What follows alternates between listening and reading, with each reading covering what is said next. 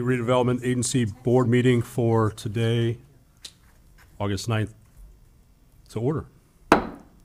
Please stand for the Pledge of Allegiance. I pledge allegiance to the flag of the United States of America and to the republic for which it stands, one nation, under God, indivisible, with liberty and justice for all. Thank you all for coming. We will start with citizen comments. We have any? None, sir. No citizen comments, okay. Moving along to the consent agenda. The chair will entertain a motion Move to approve the consent agenda. Okay. Second. There's a motion and a second. Any discussion? Okay. All in favor, say aye. Aye. Aye. Any opposed? All right, passes 5-0. Report from all CRA districts. So in last year's budget, there was a line item in community policing for a case manager. Through the year, there's been some discussion about hiring a case manager to assist with the homeless, kind of reach out and help with guidance with the BPT. BPT is here right now to kind of give a presentation on how we've I don't know that they knew they were giving a presentation. They didn't know they were giving a presentation? They have some comments to make, but so yeah, they can. Well, I have up here for you. If we have the talking points, you have the talking points as well, and the proposed budget for the CRA manager position. So I'll bring it up over here. Sorry, Chief. Oh, no problem. Good afternoon. It's Joe Wiesman. I'm Assistant Chief of Police.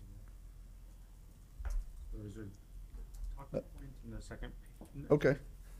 Well, thank you. As he kind of alluded to, this is a reference to a case manager. We've also used the term as outreach, homeless outreach, but in either case, I think it kind of goes back to we kind of touched on this morning at the council meeting is all the issues that we're having with the homeless.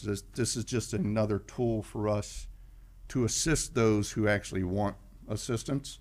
And as you can see here, the person being a civilian that can help us with the case manager actually is more trained in how to navigate the different systems, you know, how to get in housing. If the person we're in contact with, should it be a veteran, they know the routes to get through the system. Veterans, even if it touches on some of the, as we know, addiction issues, or be it some other mental health issues, depending on if the person has Medicare, Medicaid, whatever insurance, this case manager is well versed in how to have them navigate the system to get them the treatment as well as housing and any other resources that are available. Years ago, the department I was with previously, we had a similar case manager that actually rode with the officers and was a great help, not only in navigating those systems and helping us to get a lot of the homeless into housing. They were also had the experience and clearance where they could access records as far as even medical stuff. So we know who your case manager is. We know what doctor you're seeing. You know, those kind of things that obviously law enforcement would not, you know, have access to due to HIPAA and other things. So that's part of the reason why we even looked into getting a civilian case manager, because it's kind of a component that law enforcement in and of itself can't touch and have the experience to really navigate some of these systems and do the best we can for them. Because I think we would all agree is right now this is one of our biggest issues, and this would be a great help to us. So on the talking points that were sent out, as well as the proposed agreement, I think some of that is still to take some other steps as far as just here for the one piece of it, as well as onto the council for the next piece. But along the lines from the CRA, do you have any questions or concerns in that regard? One question, if you would. Is this, and I'm asking Sergeant Pylan, is the EMS portion, is that part of their community paramedic program, or is it a separate program from I that. believe it's the same, that we currently have at least one that rides with us every couple of weeks, but we have to wait for them because they're the county-wide. Yeah. And so we could take one out every day and fill their schedule with meeting with people. We get them constantly on the weekends. People come up to me when I work off duty in the library needing resources, and we have to wait to try to schedule a time in the next week or two or three sometimes because they're just so busy. Yeah, I'll just speak to my knowledge of it. That's a program that was started a few years back, and it's been extremely successful countywide. So the fact that they would want to partner with us here in the city would be, I think, a great benefit. Mr. Chairman, Yes, ma'am. my question is, I mean, we had discussed this at length previously, this past year. But at no point in time was it brought forward that, is this going to be a county employee? Is this going to be a city employee? Can CRA fund county employees? I don't know. From my understanding, and correct me if I'm wrong, is that's why the CRA's only funding partial coverage of this, because the person would be expected to cover the city, the entire city, but yet the part the CRA would cover, they are covering CRA. So they would mainly be responding to stuff throughout the entire city, but obviously part of that being the CRA areas. But are they a city employee? Are they a They county are employee? County employee that we are contracting with. So we would contract. When we looked into the option of a city employee, it was going to be a lot more difficult as far as a vehicle, getting a vehicle, all this stuff. Where the county already has a program and the people are already certified, we wouldn't have to send them to upkeep your certifications and your required trainings. And let's say this person, or I don't even want to say person, whoever's doing this job, if they're on vacation, the county would be responsible for giving us somebody else to fill in their absence. So it ain't like if they work for the city and all of a sudden now they go on FMLA without a person. The county would ensure that we always have somebody in this spot because they have obviously a group of people that can fill this position. But Mr. Rudisil, has anybody checked with you on this? I mean, is this an acceptable use of CRA money if we're paying for a county employee?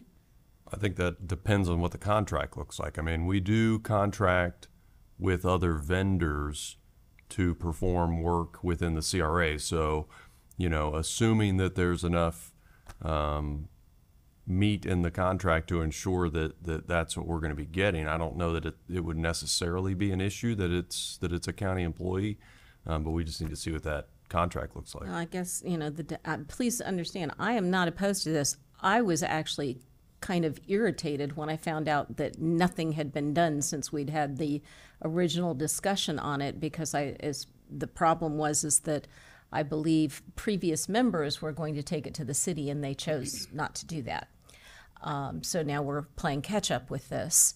And I'm absolutely for this. I just want to make sure that we're doing it the appropriate way, the correct way, that we're not going to get smacked around for doing it. And I want to make sure, again, if the city is going to pick up half of the bill and we're going to pick up the other half of the bill, how is the reporting going to be done so that it shows that they've spent 50% of their time in the CRA areas versus the rest of the city? I mean, there's a lot of details here. We're going to have it worked out. And we plan on obviously having them record the locations, and the way a lot of this will work is a lot of follow-up. So let's say an officer contacts somebody in a park at 2 a.m. or something like that. When the person comes on duty at, let's say, 8 a.m., they will have that information that we contact, and they will go out and they'd follow up with these people because, I think we all know this issue's 24 hours. Well, and it certainly is no respecter of, this is the line that demarcates the city from the rest of the county. I mean, I understand you're going to have somebody that perhaps the initial contact was made in the city, but by the time you find out where they really are, the homeless camp is out on 64 or what have you. I understand that. I just want to make sure that this is done appropriately, as I'm sure you are. You want to make sure it's done right. Yeah, and and some of it I think is going to be a learning curve, but we're definitely going to document where we were at the time. A lot of resources, and as this originally came up, is geared towards the CRA. It's just we did not want to limit ourselves if we don't have to say, yeah, you can't go over here where we just got a report of an encampment because it's outside the CRA. So that's why we kind of came up with seeing if we were able to contract and split that so that it could basically serve the entire city as well as the CRA. So I'm sure as we get into the contract, if there's suggestions or anything that need to be put in there to add more teeth to it for the CRA purposes, I mean, we'd be all for it. And the county's been great to work with, and they're like, yeah, whatever you need, let us know. So like I say, it just seemed to be the best fit. We did look at hiring somebody for the city, but there were a lot of additional hoops as opposed to this is almost like a plug and play. It's what they do every day anyways. And so we kind of went this route. But again, if you see things in the contract or other recommendations, you know, we're all for it. Yes, ma'am. Yeah, I think my question would be who will have authority over that person to tell them where you want them, when you want them, and not, like you said, you're waiting for someone to come. And so I would want to definitely know that authority. And I also want to know, do you think that's enough? Half of a person? I mean, I think it's a good start. And I think, again, there may be some learning curves in here to where, you know, we always want to have the ability to say, you know what, maybe we do need to hire a city employee or something or something different. But I think right now this is a good starting point for us to see, you know, how much of a lift is that for one person, you know, as opposed to, you know, looking into maybe somebody who's actually on staff for the city. so we'll have a contract. How long will that contract be? For a year? Is it originally a year? Or I don't even know if it specifies, but we did, I thought we'd send the attached to all of you for the basically filling in the blanks to see if there were any of our suggestions, but I'm sure we can adapt that to as long as we would need it, you know, and it's usually, I think, a year at a time. And it has a clause in there, I think, as long as we give 30 days notice, if we did feel this wasn't working, we'd be able to obviously move out of that. So, as I understand it, basically, instead of this person being countywide, their zone, for lack of a better word, would be the city. Correct. With a subzone being the CRA, which I think all the CRAs, which I think we can all agree is where the majority of homeless could be reached at any given point in a day. Correct. Yeah. That would be populating, that would be passing through, most likely they're passing through one of the CRAs. Big statement. Tell me I'm wrong. That the Oh, majority we've got them out in Ward 1. Trust me. I understand, but I'm saying the majority would be within our CRAs. I think that's Correct. And it kind of goes back to who they would report to. They report to the CRA supervisor.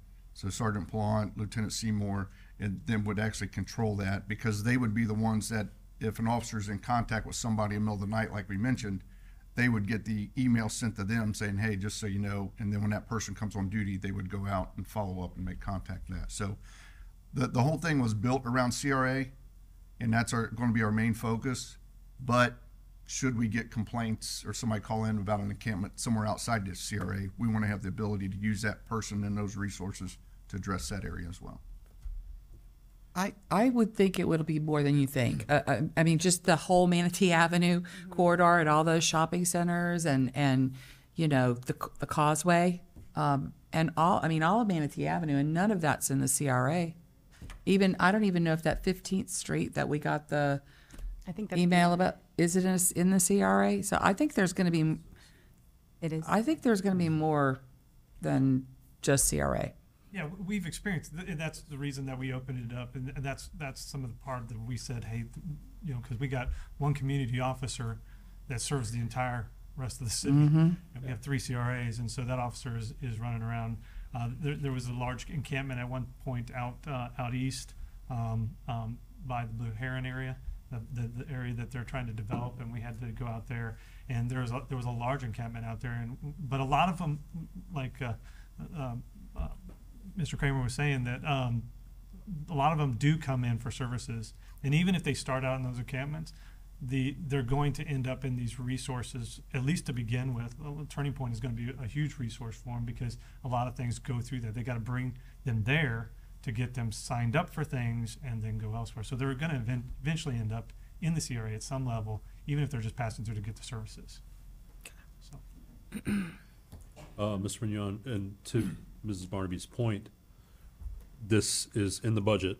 It's just, it's a different budget amount, correct? Yeah, so in this fiscal year of 22-23, it was it was part of the community policing budget, and it was budgeted for $70,000, or it was budgeted in the CRA for $35,000, but it was I think they came to us at $70,000, and it would be split 50-50 city and CRA. It's increased in value. Increased in funding ask, basically, just due to the professionalism of the employee and things like that. So it's what, 104,258 is what they're proposing that person would cost, and with some equipment and things like that. So we're looking at a impact of $50,000 where the city would pay the balance of that. Now that's not approved by the council that I know of.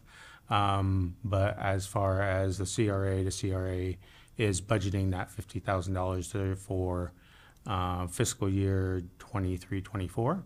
But we still have that $35,000 in the community policing budget for this fiscal year. So if it were to start in this fiscal year, we have the budget for it, yes.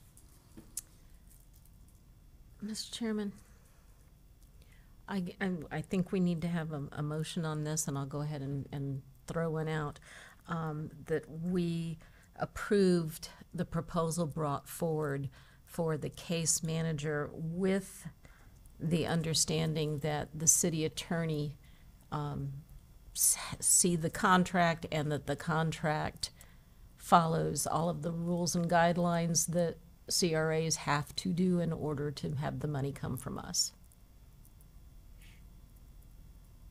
I second that motion. All right. Motion by Mrs. Barnaby, second by Mrs. Moore. Any discussion? And I'll start. Mr. Mignon, what is the status of any contract? I don't know, and I'll defer to Chief here in regards to where we are on the contract. I have not seen it yet, so I don't know where they're at. I know they're, figuring out some more details before providing it.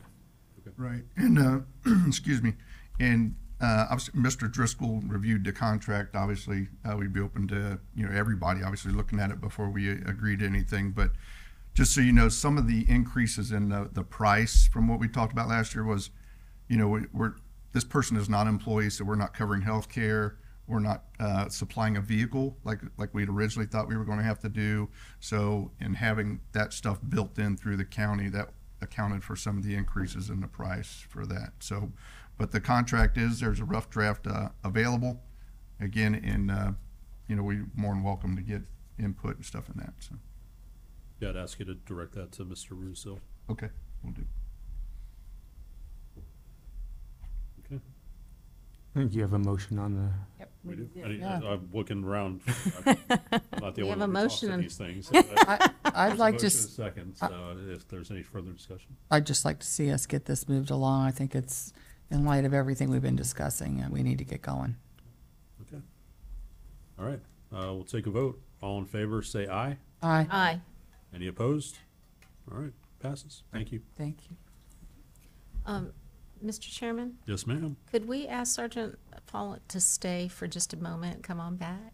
Because the thing is if I'm looking at the other rest of the agenda, is there anything that you would like to share with us that your team has come across, or just give, I know how hard you all are working. We heard today in our council meeting that you and your officers are very much appreciated because of the hard work that you're doing. So I'm giving you an opportunity to toot your horn if you want to, but just to kind of bring us up to speed again. Yeah, just a real quick update. So I know that some of you have received word about 15th Street. We actually last Wednesday, 5 in the morning, we showed up. We did get preempted by an ambulance delivery, so we did have some more people that were camping, but weren't technically in violation of the ordinance at the time that we showed up because an ambulance had come through there. But we educated every person and partnered with City Works or Public Works to move out over a truckload of debris, trash, and I know that 15th Street was really a mess, and so we hit that hard. And not only did the CRA officers show up, but we actually had 4 or 5 night patrol officers who were about to go off duty, decided they wanted to come down and join in with us, and we field interviewed every person that we encountered. We educated them about the 2 laws or the 2 ordinances, which is the blocking the sidewalks and also the camping, the unlawful lodging ordinances. We also gave them resources. We had one person take us up on the offer to go to the Salvation Army. One of the hotbeds was utilized that night. Another one has been utilized as well for a female that was taken by Officer McNeil this morning. So those are great resources. We like everybody has said and everybody feels, we want to offer resources to those that want it, but those that are going to continue to commit criminal activity and become nuisance on their neighbors, we want to enforce the law as well, equally across the board. And so we had a very successful morning. Then we came back. I fortunately sit on the board of Keep Manatee Beautiful, and I got to direct our cleanup crew to 15th Street Saturday morning. So we went back there again, and it was a marked difference, but it was still a lot of stuff. And we were able to take an additional 2 trailer loads of trash off the street. And I have pictures if anybody wants them on that day. Well, we got pictures today. New pictures? I guess. Yeah, it posted, it said an hour ago, but I don't know when it was taken. That's what we discussed before the meeting. Oh, I apologize. I wasn't here for that. I can drive down there and take a look. I know that Officer Poulos is down there every morning issuing NTAs for those in violation. So he has written several NTAs already. That's a notice to appear, Oh, everybody. I'm sorry. I apologize. Thank you for notice to appears, which is basically an arrest. They have to court date. They have to go and see a judge because of it for blocking the sidewalk. So for that ordinance, you have to warn them. You have to tell them to move. If they return within 72 hours, then you can enforce that.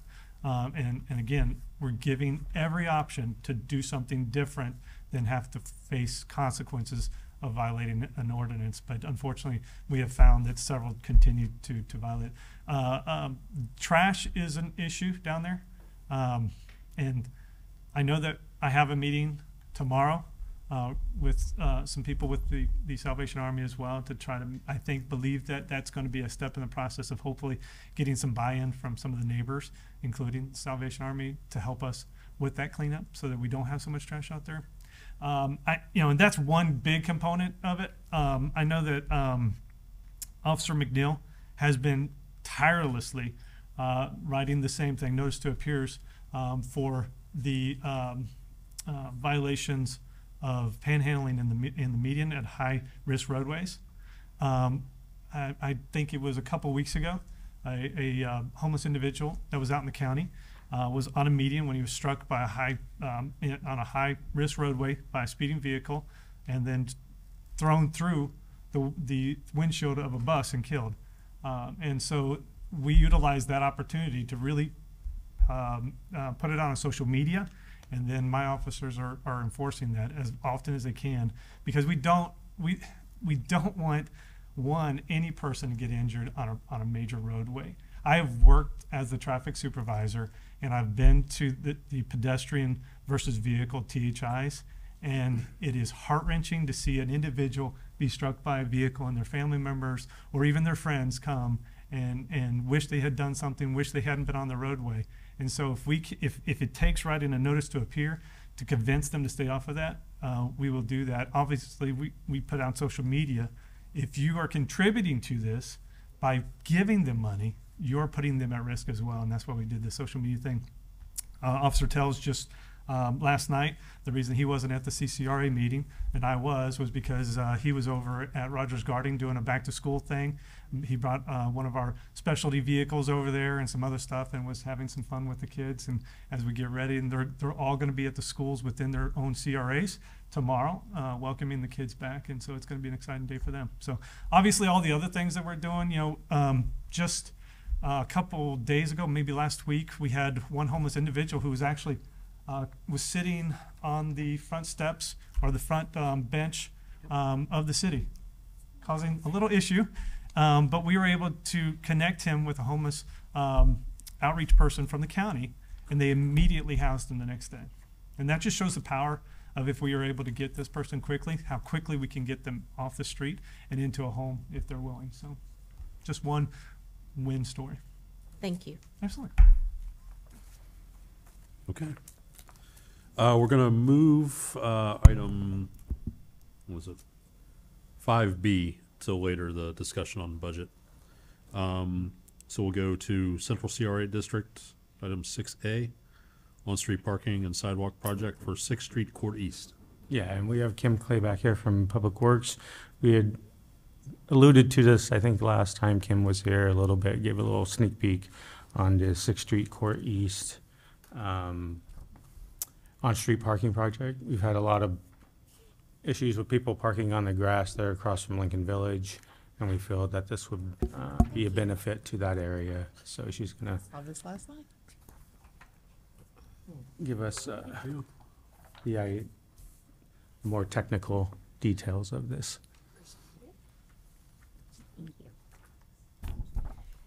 Great. Good afternoon, everybody, Good afternoon. and thank you for listening again.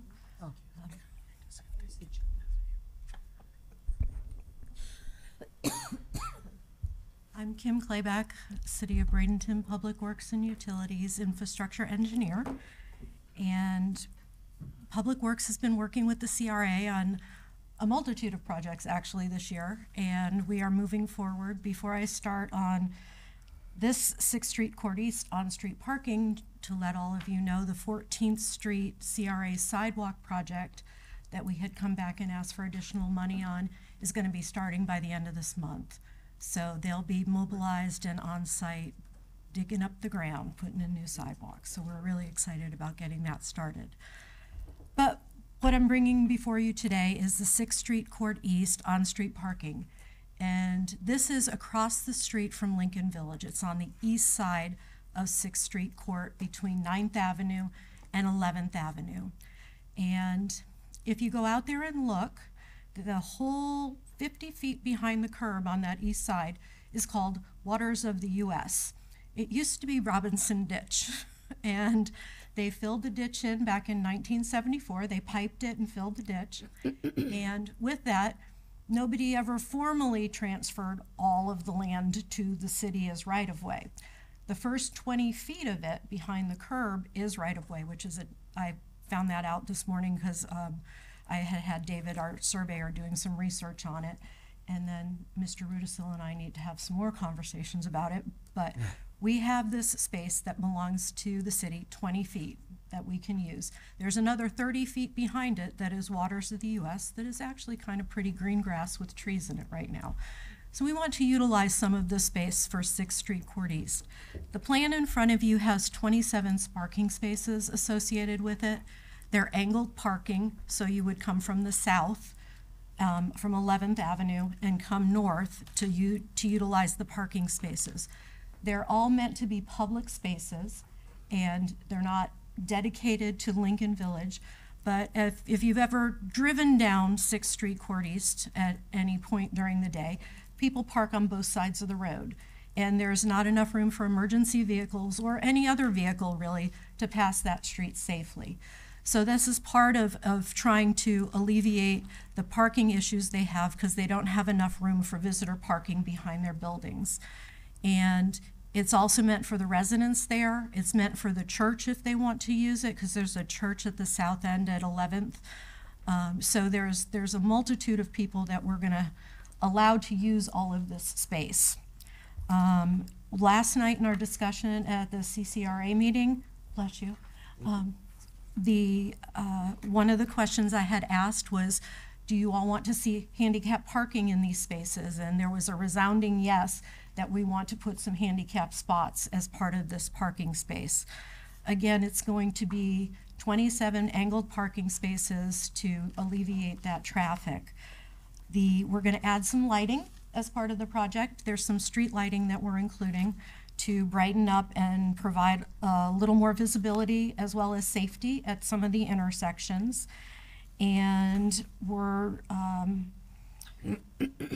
hoping to add the sidewalk, and that's where Mr. Rudisil comes in, because we have to decide, can we add the sidewalk at this point, or do we need to get with the EPA to decide if how they're going to let us use that space? That's because the parking spots are within the first 20 feet. The sidewalk behind it is past that 20 feet line that is the right-of-way line, if you will. So it's been that way since 1974. I can call it a prescriptive easement, but I know that we've maintained that pipe and that space for all these years. So it's been, what, 50 years? EPA hasn't been down to look at the property at all in the last 50 years, by the way. So we'll talk about that offline, but this is for strictly the parking spaces. And then once we decide on what's happening with that space behind the right-of-way line, whether we can use it or not for sidewalk, it would include the sidewalk. So did I leave anything out? Did I skip anything? Because, you know, in my head, the whole story's there. Any questions? Oh, just a quick one. Did you say it was 27 parking spaces? 27 parking spaces. We've had great success with on-street parking in different locations across the city, and I think this is one that would really benefit from just an aesthetic to keep, and as well as safety. I mean, it's primarily for safety, but I think all the haphazard cars that are parking on the empty lots that are at the north end and along that whole area. So we are here today to ask for your consideration for funding for the project. And we have the cost estimate at about $150,000 right now. If you approve it, it is something that we will put into the contractor's schedule to build this fall. So there's no permitting required, and we are good to go. Is there anything that, because I saw in one of those pictures it looked like a disabled vehicle, is there anything that precludes someone from parking in a public space a car that's, say, not working? A city ordinance. Yes. Okay, good, okay. Okay, well, I Same can, on public streets. and I can say that last night I attended the Central CRA and they voted in favor of this, and they liked it. They liked it. No, I can share that motion. Basically, the motion was that Board Member Thompson made a motion to advise the CRA Board that the CCRA Advisory Board approves of the 6th Street Court East on-street parking project and would like to see it moved forward. Board Member Byrd seconded that motion, and it passed 5-0. Okay.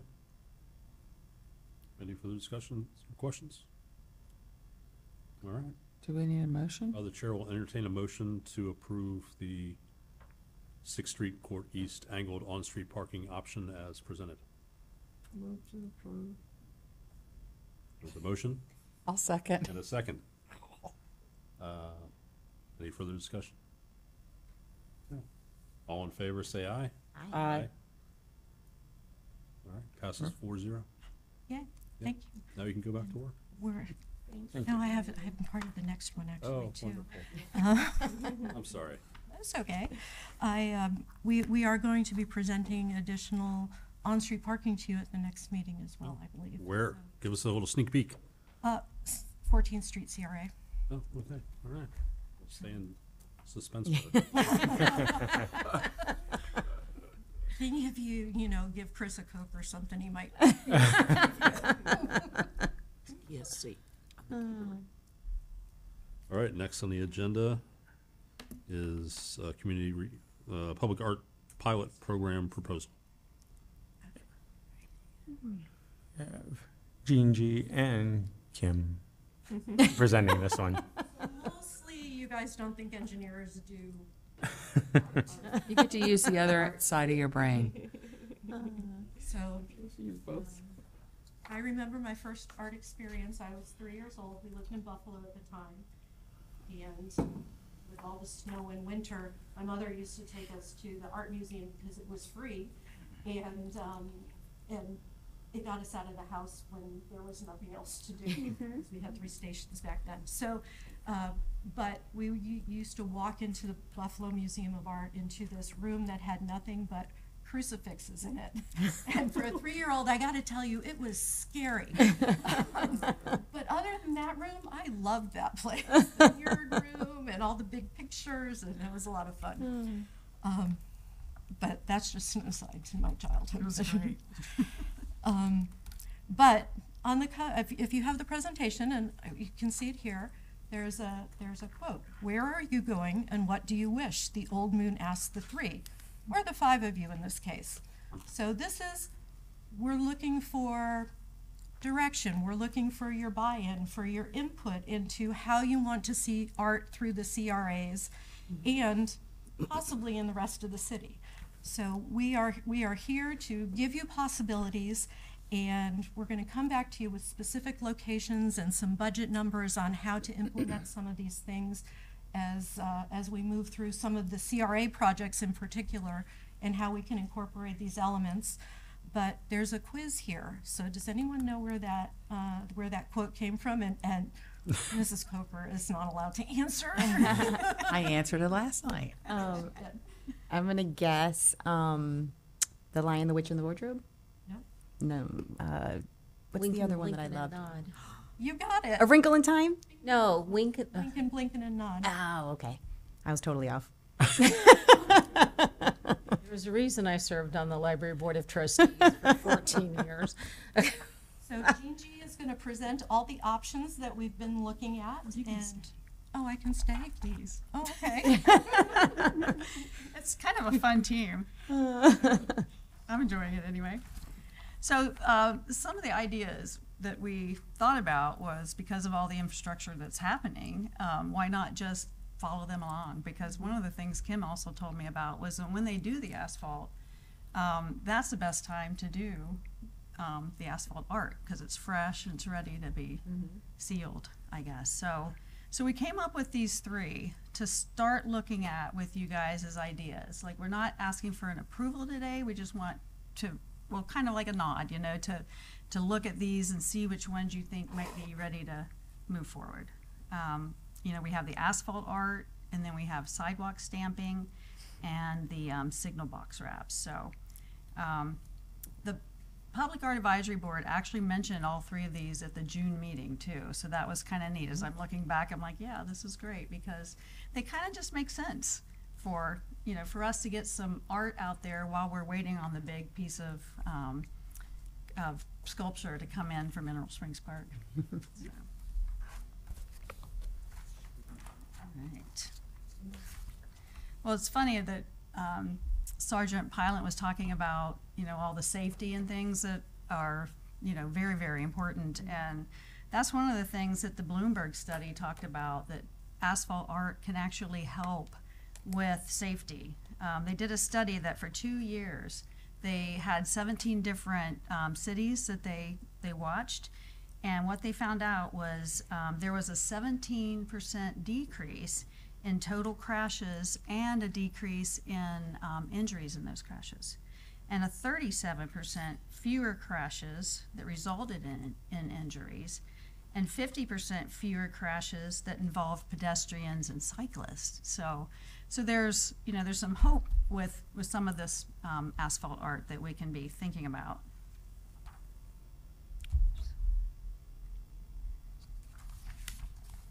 And another thing is it's meant to actually promote a more walkable city. And, you know, we've always talked about wanting that connection to the different parts of the city. It encourages drivers to slow down and be more alert of pedestrians and cyclists. And it's funny, but the discovery of the asphalt art safety benefits actually complement the notion that it can also build community.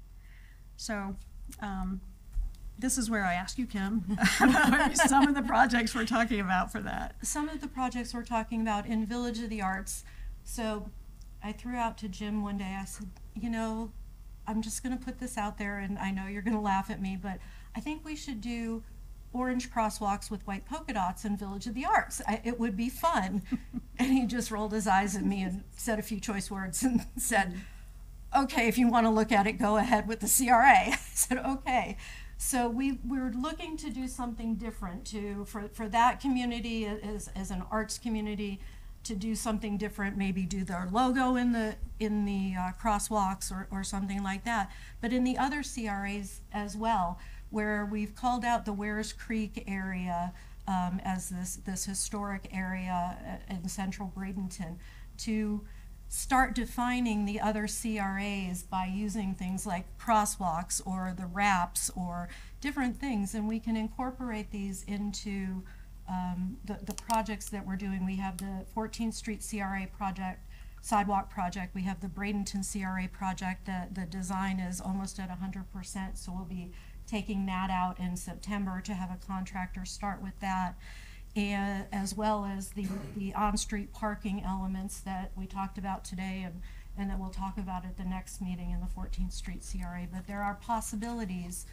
all over the city, not just in the CRAs, but to give people a piece of art and they feel like they see the art, they walk up and touch it, and they look at it and they feel like they're part of it sometimes.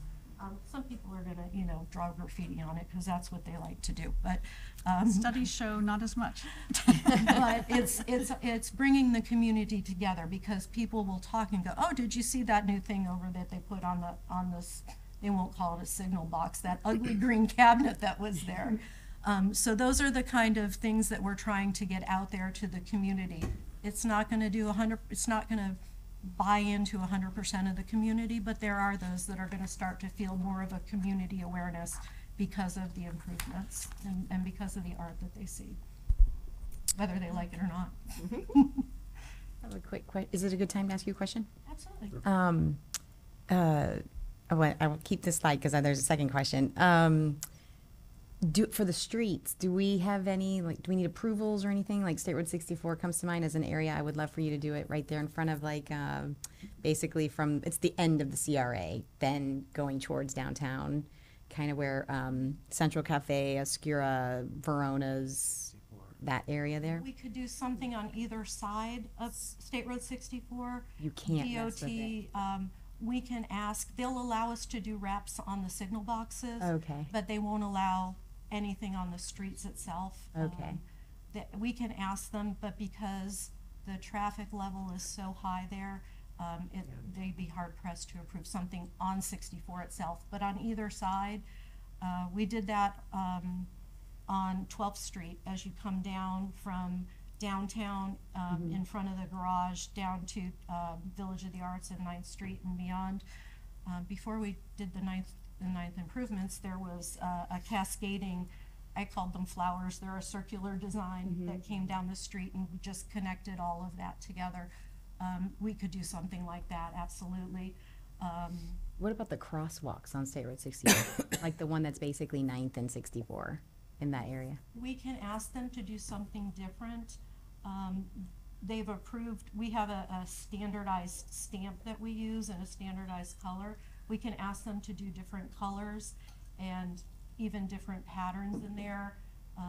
It's going to be up to them, and as part of it is the construction and the maintenance of it, because they'll want a maintenance agreement to go along with that. Okay, great. And then I was just going to make a comment about this one that has the curb cut done.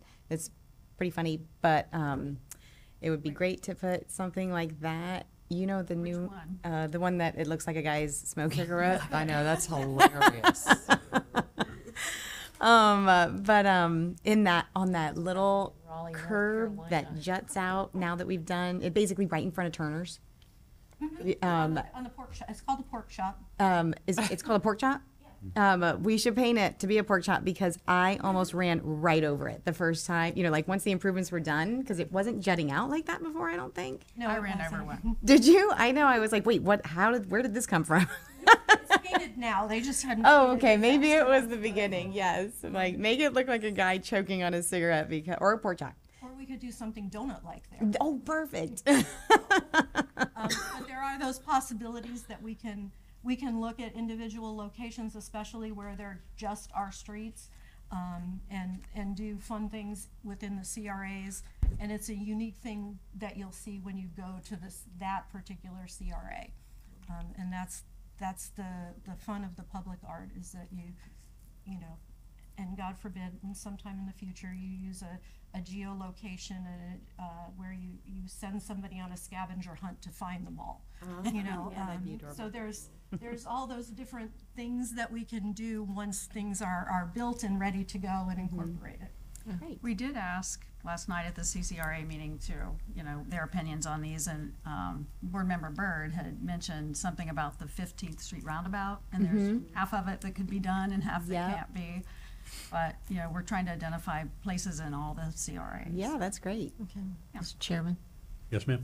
I applaud you all. I think that this is a long time coming. I would like to see it done. I'd like to see every signal box in the city of Bradenton covered with something other than some of them that has graffiti on it right now. I know that there was a crosswalk that was done over by Westminster, the Manor, on about 21st Avenue, and it was done in such a way that it appears almost three-dimensional, where people think it's a speed hump and they slow down before they get to it. And I think on 13th Avenue, if you all remember correctly, we had requests from the Village of the Arts to maybe put some of those along 13th to try to slow some people down on 13th Ave. So I would bring that up. One of the things that's been very interesting, having a son that lives in Austin, Texas, and Austin did go about putting in a lot of murals and public art and things, and for years and years, nothing happened to them. Now it seems that there's almost like a guerrilla movement that if the mural appears to have been culturally appropriated by a or a member of that's not a member of whatever culture it reflects on, those are the ones that get damaged. So I just say that as something to think about when we start looking at things. And one thing with murals like that, with graffiti art, there are some that if we took a spot, call it the skate park, and every 3 months, they can paint whatever they want on it, and 3 months later, we clean it, and then they start all over again. But it gives them a place to go where it doesn't have to go out in the rest of the city. That's probably not the best place to do it, quite frankly, but it just, there's a problem there with it. But if you give them a spot to do it, and it represents their art, and there's going to be places where that would be appropriate to do something like that. But that's even a possibility as we go forward. It's just that without any program, any direction, there's a lot of different things that we can do, and we're looking, like I said, for direction. I'll let Jean G finish. I just wanted to piggyback on your comment about the letting them do it. I think if anyone has been to Gainesville, which I know I'm not in the I've mayor been is there. gone, so I have no one. That that wall on 34th. I don't know if anyone has been to Gainesville. There's a wall, and it's called the Wall, and it's on 34th Street, and it's a thing that people do to go and paint a section of it, and in particular, there's one that no one touches, and it is a community thing. You have to know the community to know the one that no one ever paints over. So I think it's neat. I think it's a great idea as far as community building. Well, and as far as the poetry stamping and things like that, throughout Ward 2 near 26th Street, Nancy Matthews was a very proud resident of the city of Bradenton. And whenever we did any kind of sidewalk repair there, she would go out and ask if she could add some of her decor. So if you walk up and down 26th Street and look at the sidewalks, you will find where she added some of her ceramic doodads. I guess. Eyeballs, fish.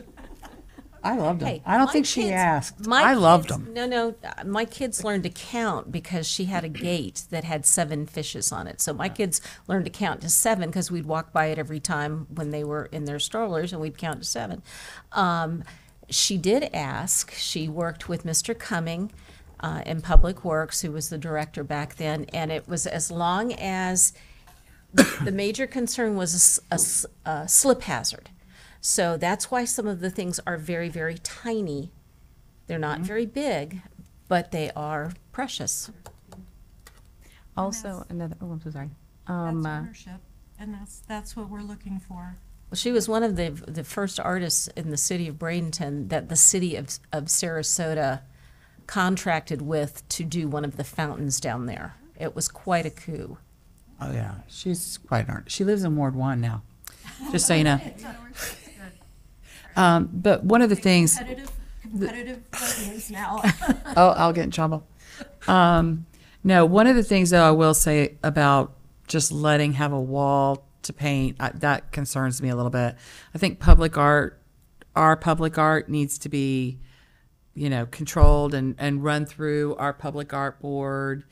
I like what you're saying, but I think for when we're spending taxpayer dollars, we need to be a little bit more controlling and making sure that nothing's offensive and all that. So that's the only thing I would be a little bit worried about with that. But I love all of it. It's just going to be money.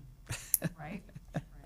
My understanding though is it's not a whole lot as far as expense goes. I believe that this is something that we could do inexpensively, but I'll let you guys speak to that. But just one other geeky idea is at my kid's pediatrician's office, each room is painted in a theme, but the artist hid a heart with wings in each room, and hours spent in that office with my kids finding the heart in each room. So maybe we could hide like our logo or something like that.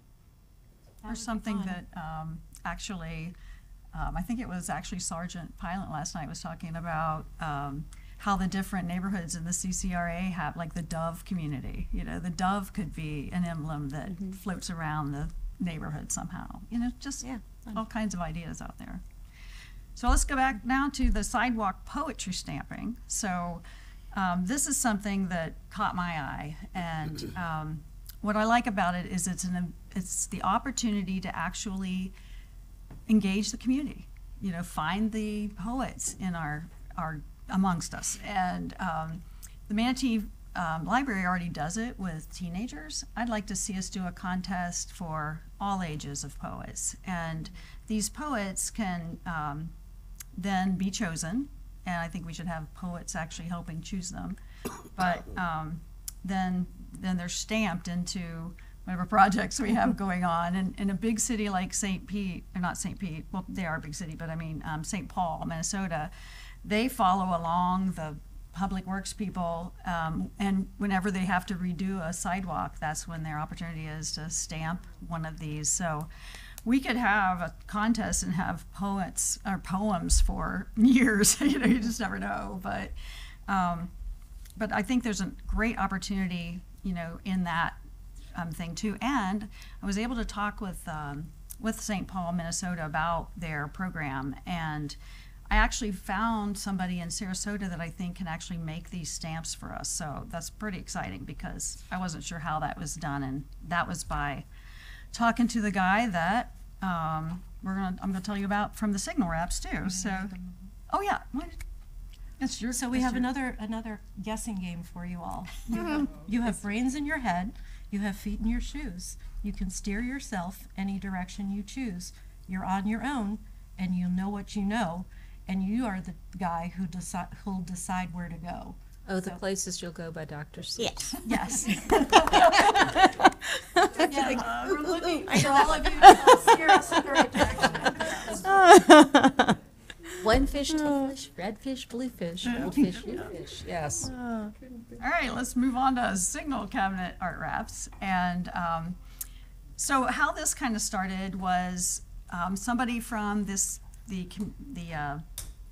you call it? Area Manatee County. Bradenton Area Convention Visitors Bureau actually called me and said, "Hey, Aaron from the Manatee County, who works with these boxes, has been interested in years to get these boxes, done something too." And so the woman that was there at the time talked to Art Center Manatee too, who said, they would love to have that and help, get their local artists involved in this sort of thing. But I think what's really cool about these is they don't have to be muralists.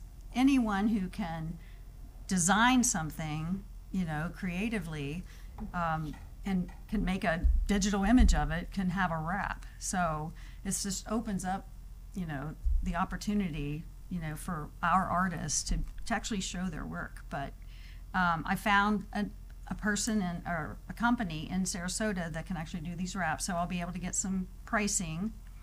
Now you tell them about the signal wraps, if you don't mind. So most of the signal boxes that are here in the city are owned by DOT, but maintained by city staff.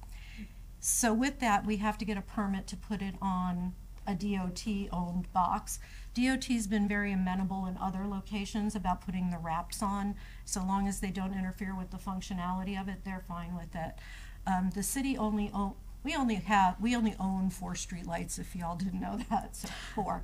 So one in Freedom Village, or over by Freedom Village, the one at 9th and 9th, the one at 13th and 9th Street, and the one at 17th and 9th Street. Those are our whopping 4 streetlights that we own.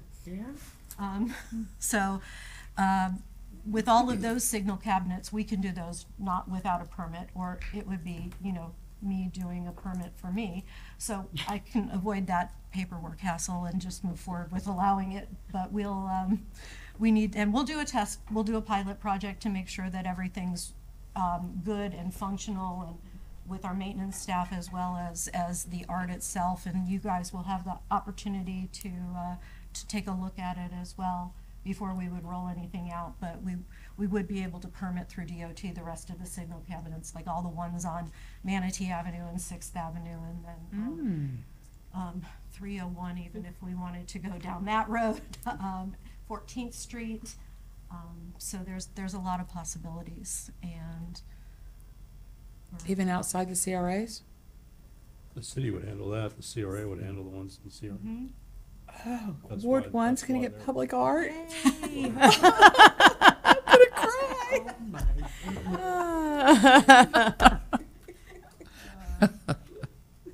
I love it. I have a quick question. If Yes, ma'am. about funding, is that I think that Mr. Mignon and I touched on it a tiny bit, but now that I've actually seen the pictures, is this something, and maybe it's a Scott or Mr. Rudisil question, is this something that would be appropriate for us to partner with a nonprofit because it has a hard deliverable, because it is a wrap, it is a stamp that we actually have to buy to make this happen? I'm just thinking like extra grant money or some other way that we can deflect the costs. Well, when I talked with Aaron in the Manatee County, we talked about different ways to make this work and funding and those sort of things. And, we just were brainstorming, which I'll do right now with you guys, because, the one thing I could think of was the Manatee Community Foundation. If we found a way, maybe Art Center Manatee, I don't know who would, but we would all have to partner together. But I was thinking that Manatee Community Foundation could be the place that holds funding, that if people want to, contribute to it, that sort of thing, so that there is still some kind of ongoing. So I guess I'm asking from you guys that, how you feel about it, us just starting some and getting the ball rolling and figuring out the process and figuring out, how to make this work. And then from there, I think it could grow legs and we could continue. I think that's a great idea. Any Seems neat. more discussion? The chair will entertain a motion to approve Public Works and the CRA Public Art Coordinator to move forward with detailed plans to implement public art in asphalt, sidewalks, and signal boxes. I'll make that motion. Second. All right, motion second. Any further discussion? All right. All in favor, say aye. Aye. Aye. Okay, there you go. Thank you all. That was fun. Fun. I know. And now to more fun, More fun. the budget. Funnest part of things. That was not a gavel, that was me hitting that. All right, Mr. Munoz. Okay, so where I want to kind of go with this is a preliminary, I think you guys got all a copy of the preliminary budget for this next fiscal year. So this is very early on. We don't know exactly where the numbers are gonna, it's a good estimate or a guesstimate, if you'd say, on where we're gonna be for the next fiscal year. But there is gonna be some adjustments as we look at other projects, costs, things like that, and what the revenue is actually gonna be. But I wanted to kind of give you guys a look at it, and we will be going, as you know, we work with finance and Lance and his team with the budget, so we'll have plenty of opportunity to dive in a little bit deeper as we go, as you know, and most of you have been through this before. So this is just a preliminary thing, and I wanted to give you guys the opportunity to kind of look at it, and if you had any questions in the interim, then we can make adjustments as we go. I know it's a little bit difficult because we don't know the exact numbers, but this is kind of a ballpark, and we can make adjustments within that budget if you have other projects you would like to see, or other projects you would like to fund, or anything like that. So there's some wiggle room in here. A big thing is always we have usually have a big number in like acquisitions and things like that, so we can adjust that number depending on how much we have carryover from this fiscal year to next fiscal year, and where the budget lies. So we have some leeway in some of these line items, but there are some things that are kind of cemented in. I also wanted to let you know that within as we kind of go down, I don't know if you have any questions, but I kind of point out a couple things, is that the wages and salaries are a component of 5 positions within the CRA. And those positions would be the director position, an assistant director position, the CRA manager position, the public art coordinator, and also the program administrator. So that's a combination of the 5. So that's why the number is what it is. So it's 5 salaries there. Is there a reason why it's more in the Bradenton CRA than the other? It's a good question. When I put them in, these are numbers that I'm working with finance with, so I'll have to ask them. I'm not sure on that question, but I'll get that. I'll ask that question. But I sent them some numbers, and then they sent me back through Munis some numbers, and I kind of plugged them in here, and that's something I'll ask about. There used to be an estimate about basically how much time was being Right. spent, and they must be estimating that they spend, Right. but I don't know if that's still the case. Well, I mean, that can be adjusted to where we can do 3. It may be to where the director a little more is because just depending on, like you're saying, the work that's done, if it's done more in one. I know last year my predecessor had budgeted my salary into more of the Bradenton CRA because the thought was that we were going to bring on another CRA manager, and that CRA manager was kind of going to hold on to do more work in the 14th and the central CRA, where I would do more in the downtown area district. But still, we would all kind of work together. So that could be a component of it. I'll just have to look into it to see exactly how that's put together on the Bradenton part of things. May I ask a question? Sure. property that we purchased over in the Village of the Arts, and I'm just, again, quickly looking at it. Do we have money set aside to A, keep that place mowed, and B, the possibility of doing something in the short term to secure it and light it? So what we, What? What? What? What'd I do? You gonna put chain link on there? I'm not asking for chain link. I'm going to. I'm kidding.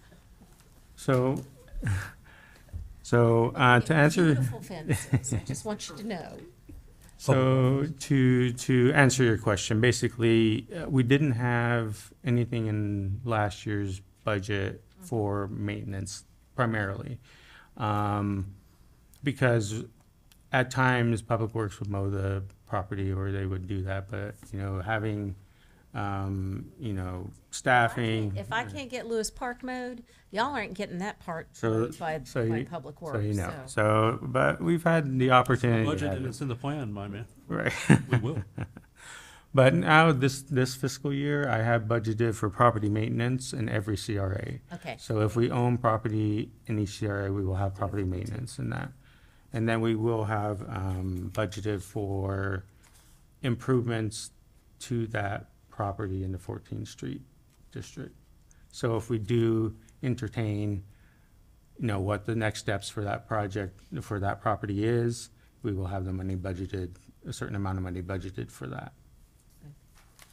Okay. And then I kind of wanted to talk about the Love Park and MLK Park improvements. So we're looking at increasing the Love Park funding. And I talked with the CCRA last night, and Jane was there. And basically, I floated kind of an idea of having more of a sports and fitness kind of park. And they felt that the park should be more of a typical park with playground equipment and swings and things like that. So we're going to look into that. What happens is that the playground equipment nowadays and installation of equipment is at a high level of cost. So we have to look at, what's going to be able to fit there within a certain amount of budget. They want, they're looking at maybe multiple playground equipment, one for a tot lot, one for, older age kids as well. So we're going kind of back to the design portion of things to see what we can do as equipment wise and, what the areas will be and things like that. So we'll take that back, but they're open to increasing that budget and would recommend that to create a park atmosphere that would, as they say, if you build it, they will come. So at this time, it's been a difficult park, and there's not a lot of kids that play in the park just because of the nature of things. And so the feeling is if, we get that playground equipment in, the kids will start coming in, their parents will, and then that'll help facilitate cleaning up that park a little and making it more a community-friendly park. So, I- yeah. Can I say something? You can. Yes, the activities that occur in Love Park is a deterrent to some parents bringing their children there. However, and I'm not sure if anyone on that board lives in that area, you can put all the play young kids stuff there as much as you want and spend all the money, but it's just gonna sit there. Because they really don't know what's, but whatever they do decide, that's fine, but it's not just the crime and that element keeping people away, it's also, they just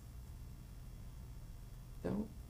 I kind of picked up from them, first off, they wanted you to reach out to the church that's next to it.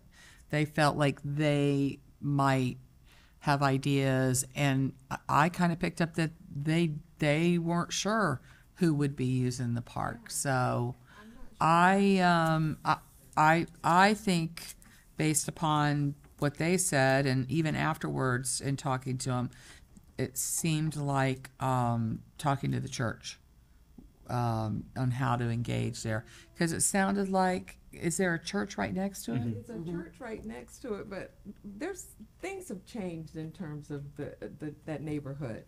Pretty much back in the day, those churches, their congregation were made up of the people that lived nearby. I think if you took a poll or a survey, a lot of the people who attend that church, as well as mine, don't live in the area. Okay. I'm just saying.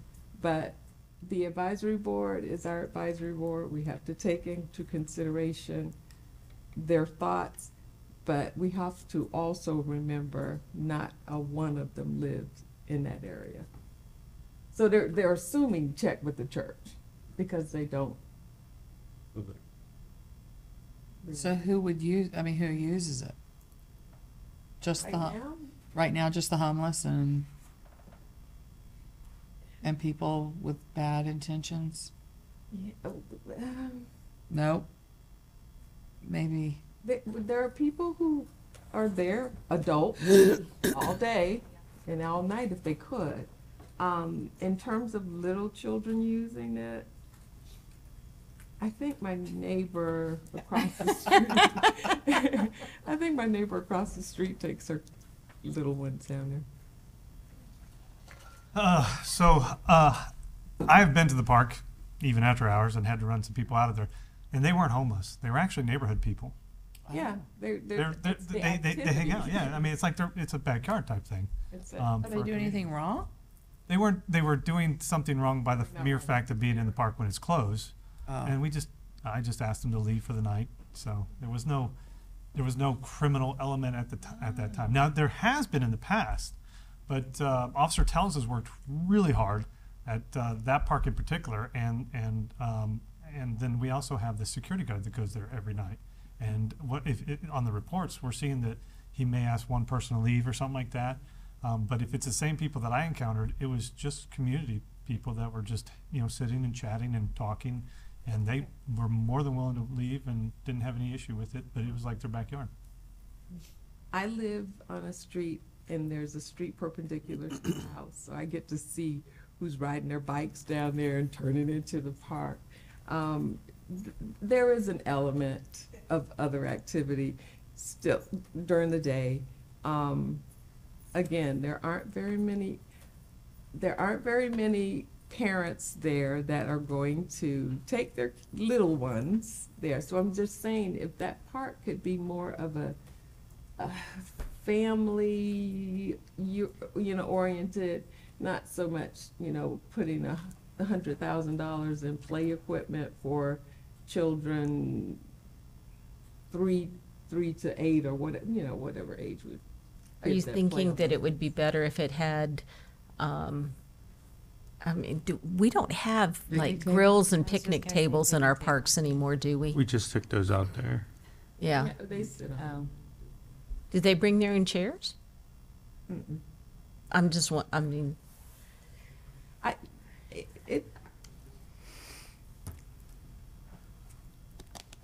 let the advisory board. No, I have to say, I think they're kind of on the same with you. It came about because he was recommending that the playground equipment that's there is got some hidden areas and a place where people can hide. And so then it was, if we take that out, what do we put back? It still should have an element of that,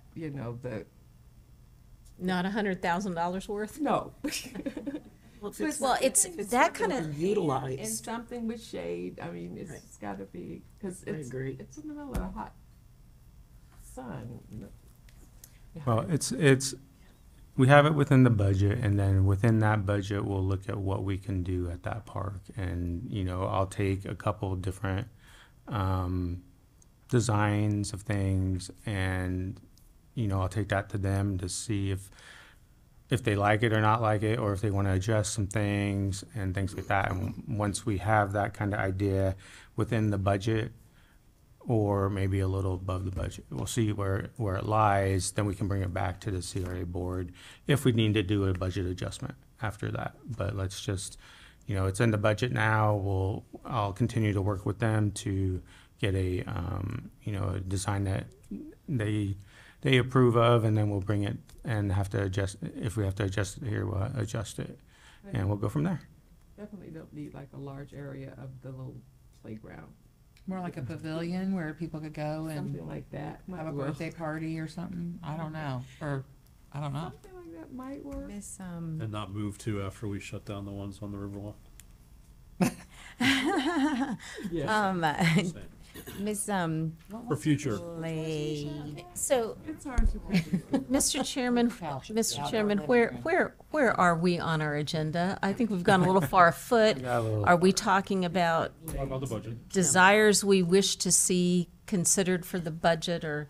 Right now, we were talking about specific line items on the budget, Right. one of which was the budgeting for the park.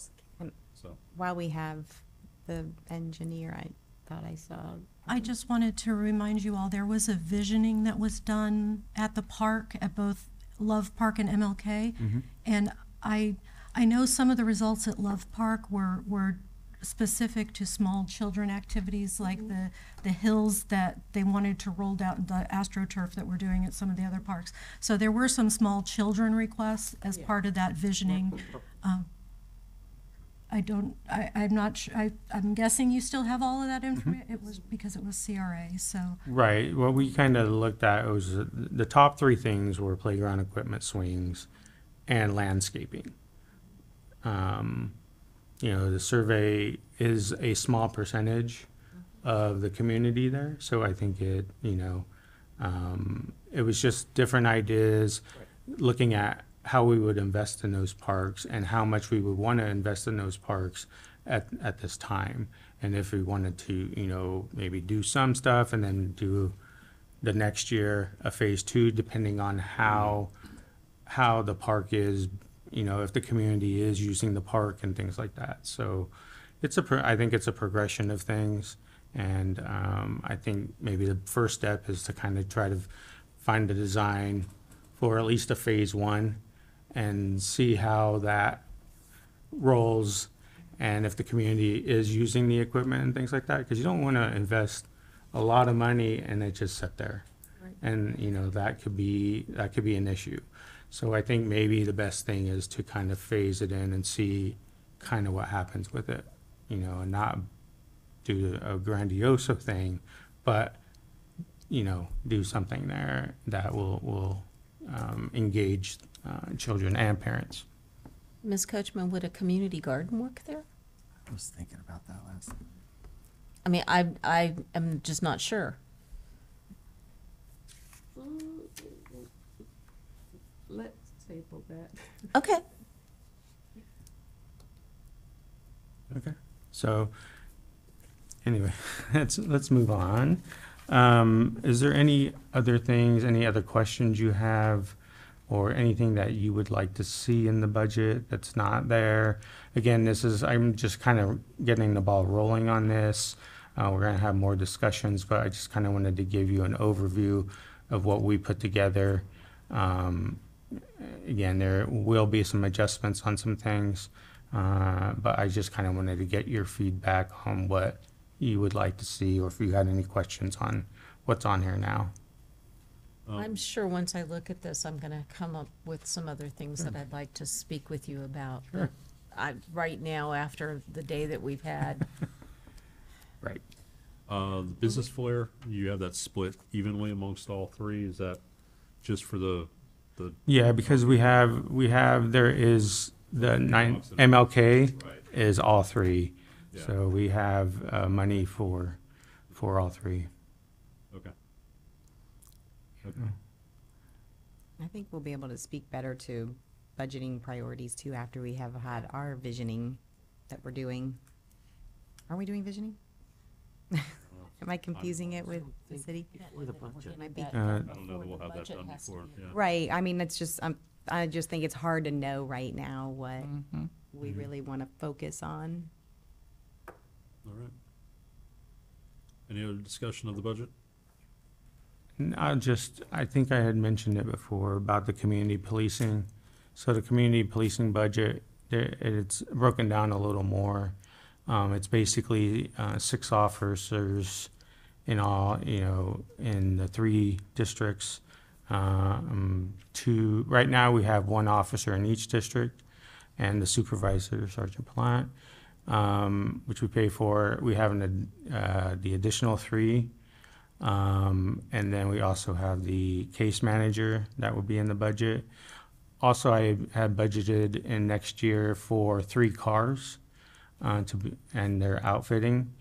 That is basically contingent on them being able to bring in another community policing officer. So once they're able to bring in another community policing officer, we'll have a car available for that person. So those are what's in the community policing budget. I will in the next meeting of time, I'll have that. We're kind of getting some additional little details. Me and Chief have talked about it, and I'll bring that forward once it's a little more tightened up, as well as these budgets as well. And we'll provide you with more of a line, more granular as well. And the city is providing you with the big book of the budget as well. So you'll have plenty of time to look at those and use them to try to fall asleep with, I guess. So anyway, and that's it from me. All right. Any other new business or discussion? I'll make a motion to adjourn. I know you need to make a motion, but we're adjourned.